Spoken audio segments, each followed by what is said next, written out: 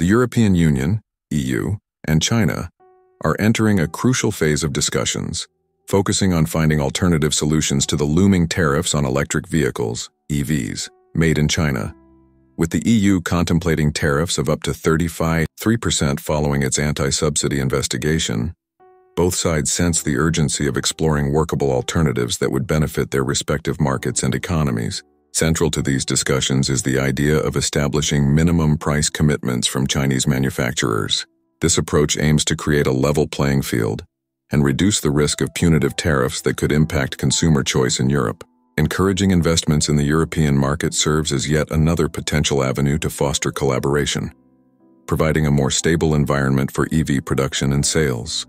Trade leaders from both sides have confirmed their dedication to reaching a fair agreement in alignment with World Trade Organization (WTO) regulations. EU Trade Chief Valdis Dombrovskis and Chinese Minister of Commerce Wang Wentao are at the forefront, advocating for a balanced approach that would aim to alleviate trade tension.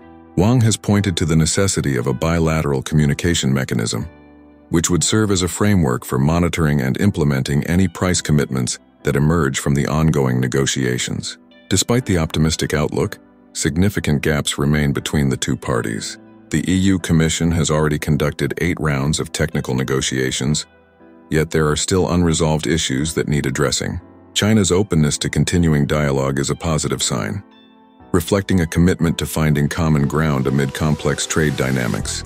On another front, Dombrovskis has raised alarms about China's investigations into EU products like brandy, pork, and dairy.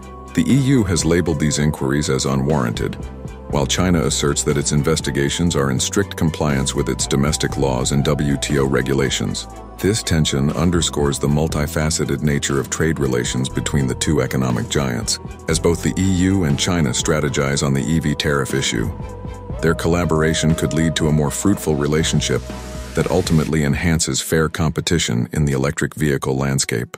The outcome of these talks may not only influence their bilateral relations, but could also set a precedent for global trade practices surrounding rapidly growing sectors like electric vehicles.